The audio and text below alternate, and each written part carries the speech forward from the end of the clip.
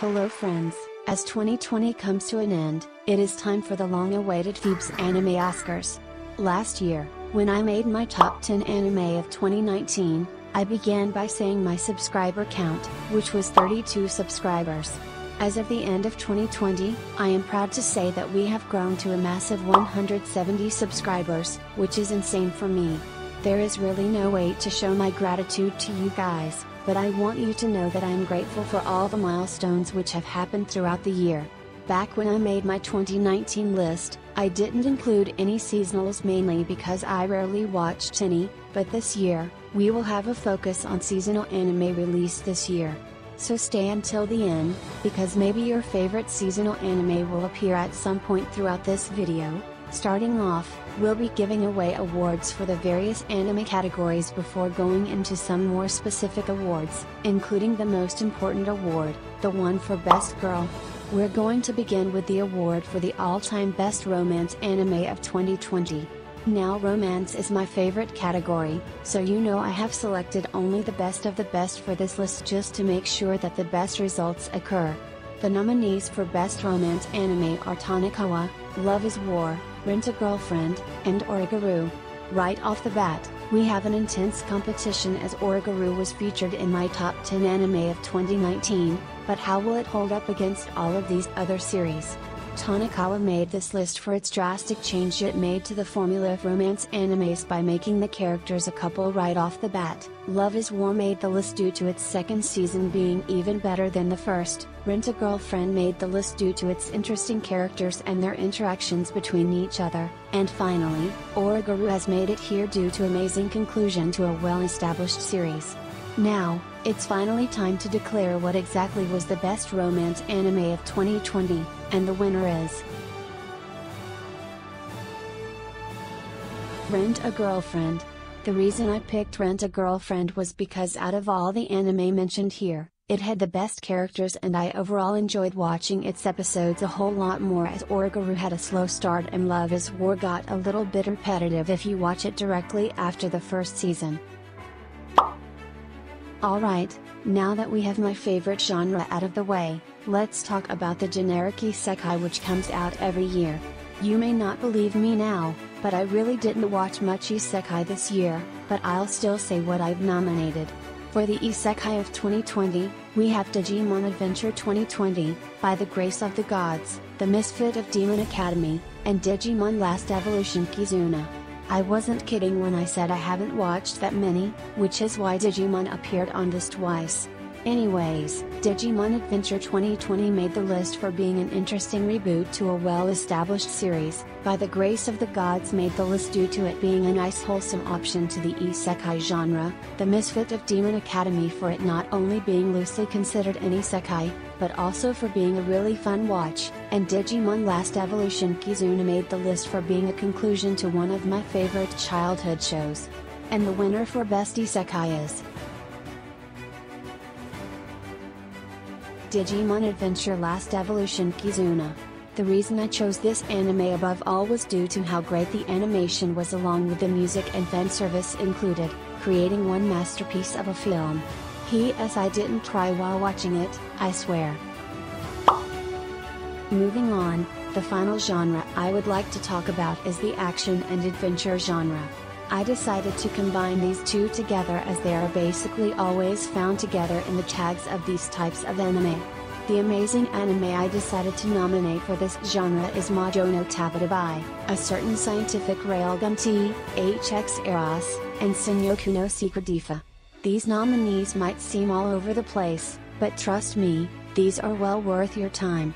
I chose Majo no Tabatabai mainly because of it being one of the best adventure anime I have ever seen. I chose Railgun T due to some amazing action scenes along with some other reasons you can find in my Raildex review, HX Eros for being the best ichi action anime of the season, and Senyu no Secret Diva for standing out by having its action mostly based around aerial combat. Although I really liked all four of these anime for completely different reasons, only one can stand on top. I believe the best action adventure anime of 2020 is Majo no Tabatabai. I believe Majo no Tabatabai separated itself from the rest of the competition by being able to change its tone between episodes so fluently while also keeping the audience invested throughout the episodes.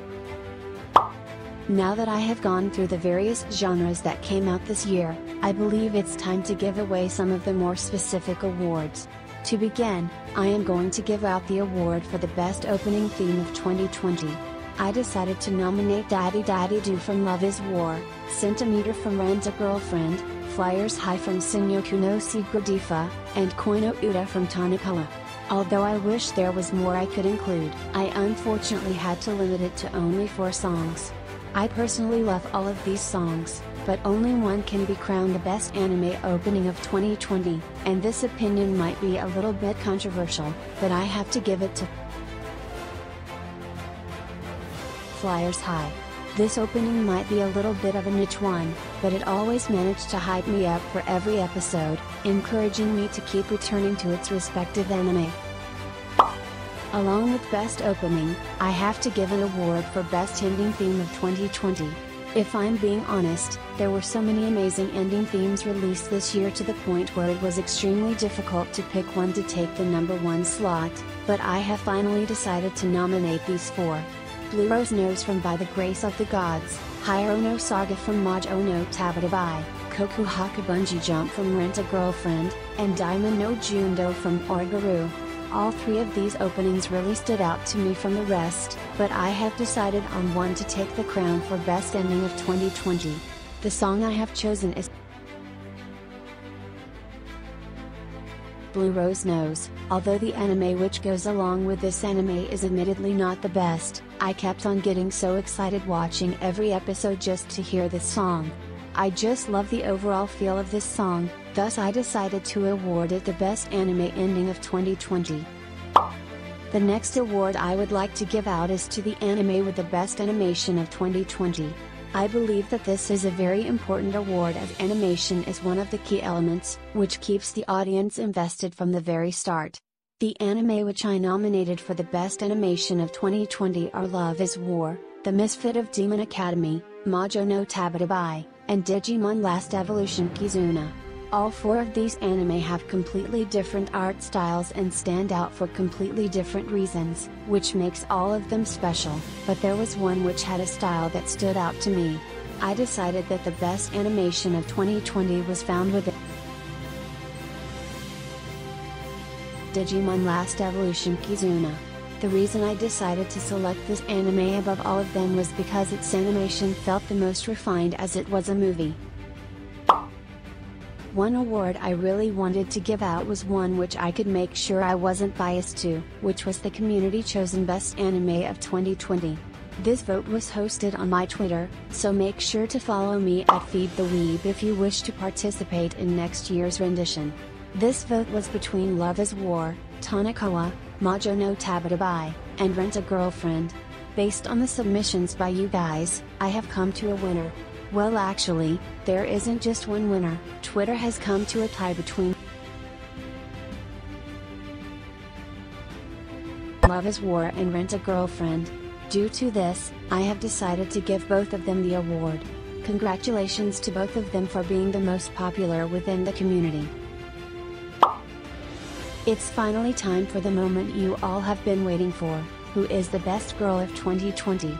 The nominees for Best Girl are Mizuharu Chizuru from Rent a Girlfriend, Sakura Sawasumi, who is also from Rent a Girlfriend, Misha Nekline from The Misfit of Demon Academy, and Elena from Majo no Tabatabai. This one was really close, but only one can be the best girl. And the winner is Haruka no Gizaka. Okay, so there was an error in the ballots. The real winner is Sumi Sakurasawa from Rent a Girlfriend. Congratulations to Sumi for winning Best Girl of 2020.